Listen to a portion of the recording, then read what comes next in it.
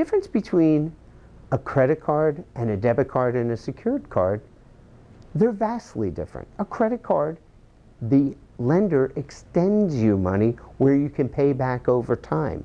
A debit card, on the other hand, is usually connected to either your checking account or your savings account and drafts the money out at the time of purchase. So you can only charge as much as you have in those bank accounts.